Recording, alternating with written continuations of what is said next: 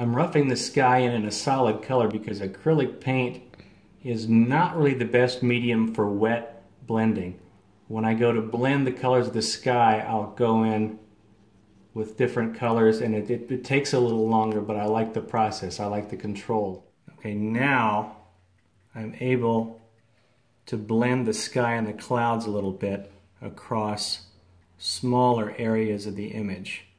Acrylic is pretty good for this, and one of the things I like the most about acrylic paint is it's very forgiving.